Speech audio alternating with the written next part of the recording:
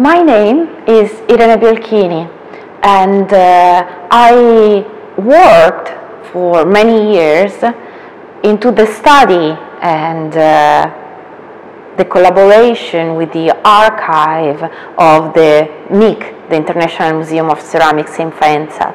And more particularly, I focused my attention on the history of the Faenza Prize. This very sad woman close to me is the soldier's mother, an artwork who won the Faenza Prize in 1941. In the first years, in fact, the prize was mainly linked to a theme, and being the period of the war, the theme was the soldier's mother, and this is the winning piece.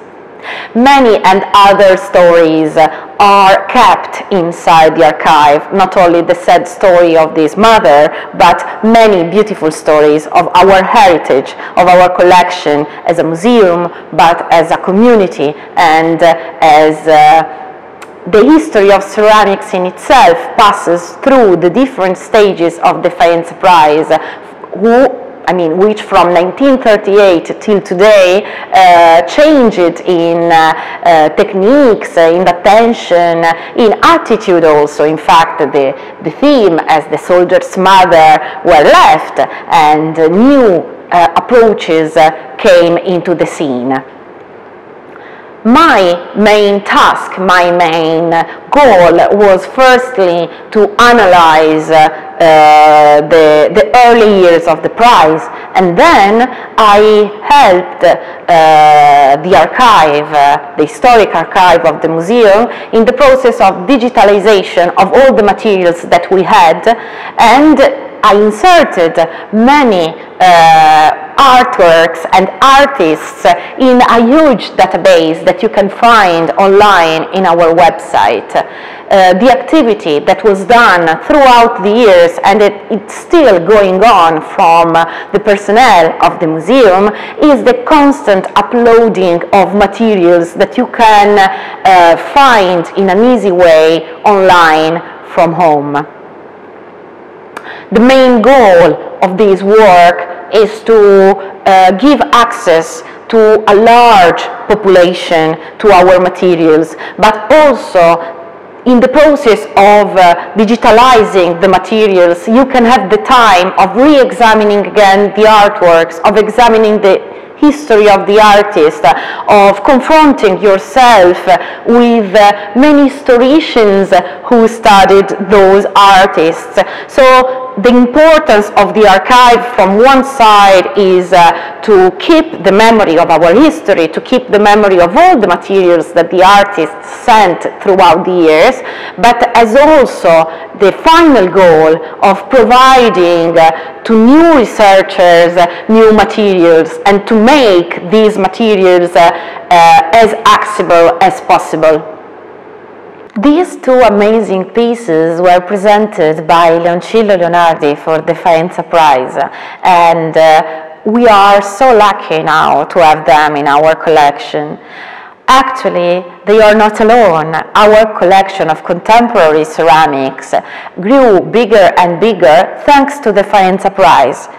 The person, in fact, taking part to the Faenza Prize knew that in exchange of the prize, which was a prize in money and still is a prize in money, the artwork, the winning artwork, would have been acquired by the museum for their own collection.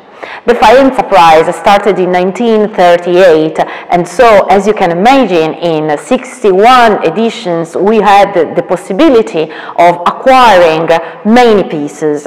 First of all, from 1938 till 1962, the artists taking part to the Faenza Prize were all Italian artists. So, for that particular period of time, our collection is consistently based on the Italian artists who took part to the Faenza Prize. Later, the prize became international, and so the variety grew bigger and bigger, also in terms of nations. What is extremely interesting for these initial years from 1938 onwards is how the prize changed and adapt itself to the historical moment. The first prizes, in fact, were mainly connected to a theme, so the artist had to abide to a particular theme, like the Mother of the Aviator, one of the very important pieces that we have in our collection, which won in the early years of the prize. Later on, the prize became more large and more interest into contemporary artists. So there was, for a period of time, the coexistence of ceramists, mainly making artworks in ceramic, but very connected with daily use, and proper artists, proper contemporary artists like Leoncillo. And what is very important is to understand how relevant the prize was in that period of time. To win the Faenza Prize was a big recognition, and the most important Italian artists took part to our prize. That means that their participation is still today an important historical document, and to create an archive, a physical archive, having the memory of all the history behind the exposition is fundamentally important to know more and better important artists like Leoncillo and their own path with ceramic. What you see here, in fact, is the physical direct result of the Faenza Prize, how the collection grew, which were the works that won, but there is a huge work behind what you see here. That is all the organization, all the preparation, all the materials sent by the artist throughout the years. That is a huge incredible amount of documents that had to be organized, that had to be studied and kept safe in order to preserve the memory of the prize. This huge collection of documents, pictures, and many other things is conserved physically in our archive, but we felt how important was to digitalize as much as possible the materials, so that even the spectators who are far away from our museum can have access to such documentation. Prior to the digitalization, in fact, you had to come and visit us to see our archive. Now we are lucky enough to give you the possibility of doing a research from your own computer, your own laptop at home.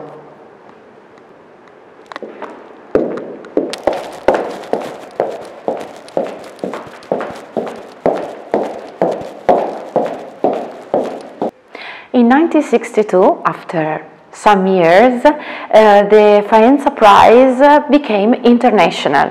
And that decision allowed many international artists to take part to our prize, and allowed us as well to enlarge our collection of contemporary artists working with ceramics. The section that you see here in the museum is the direct result of this decision, and allowed us to have a very different variety of nationality, of materials, and of many different techniques. What is and was particularly challenging at the time, and still is the variety of material, as I told you, that the artists started to present. In fact, depending upon the region from which each and every artist was coming from, the materials presented started to become more and more different. the use of porcelain, glass, and other materials really entered the scene.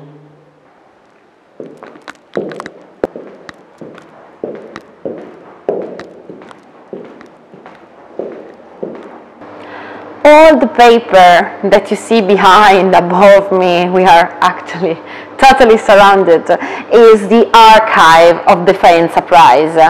As you can imagine, from 1938 onwards, we collected many participation and much materials, a lot of materials, also because each and every year the artist who decided to participate to the prize had to compile a form, a paper, describing their artwork, describing the technique they used, and providing their CV, and providing critical text written about them or by them, so that the jury could examine their production. As you can imagine, all the materials couldn't fit into the catalogs of the prize, for example, couldn't fit in the exhibition. There was no purpose, but still those materials were kept, were collected in order to create what? To create an archive of the history of those artists, but also to keep the description that the artists themselves did of their own artworks. As you can imagine, such documentation is extremely precious and was never published, so it's a really a treasure for researchers, for people curious and interested in ceramics in general.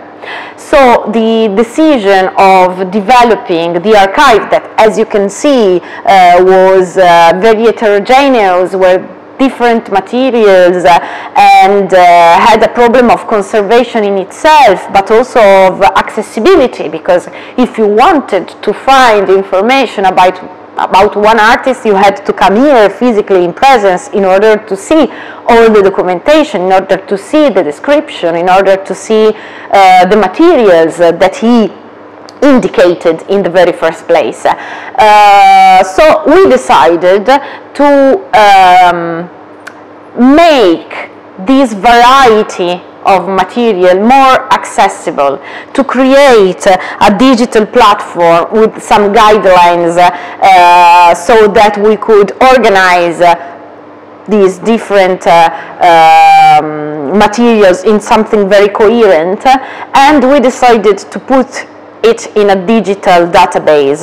By doing so, the researcher, but the curious or the general public can do specific research. For example, you can see all the works presented made in porcelain throughout the years, or you can see all the artists who participated to the prize coming from Japan, or you can also, which is easier, select and choose directly one particular artist, and you will have the result.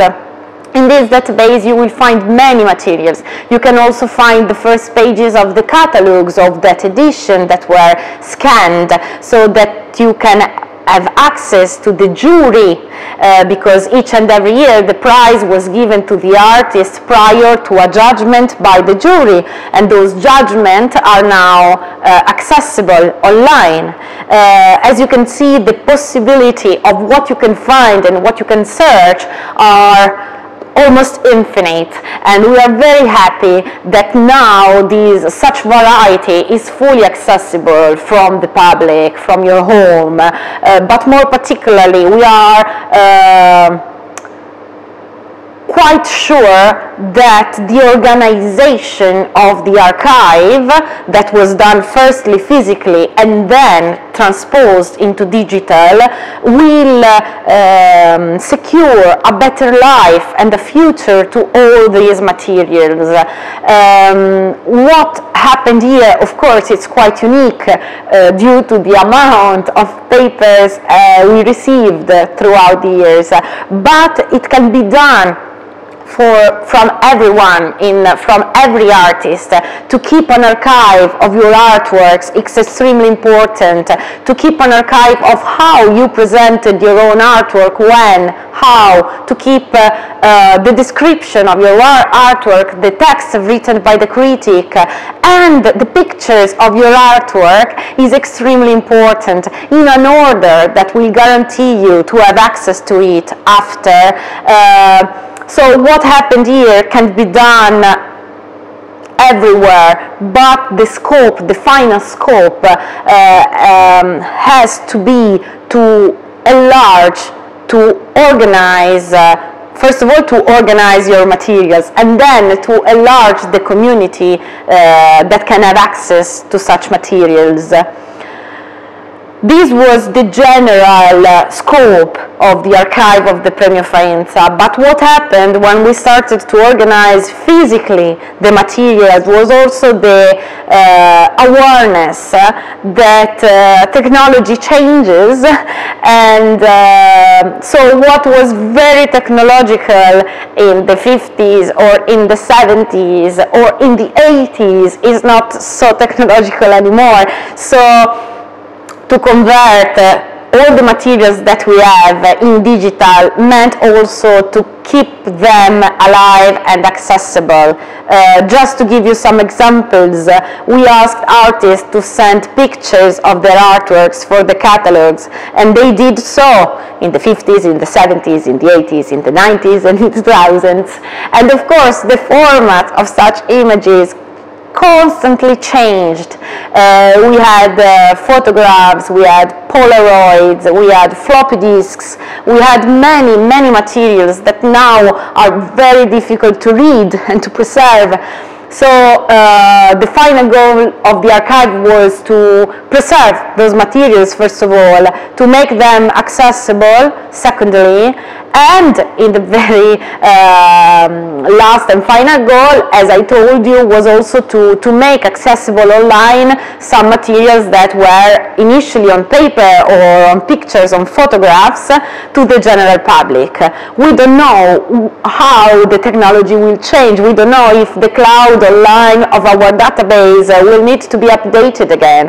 But up to now, we tried to do something that was really accessible and that gave us the possibility of reorganizing, of reconsidering, and of conserving and giving a new life to this important heritage that we had.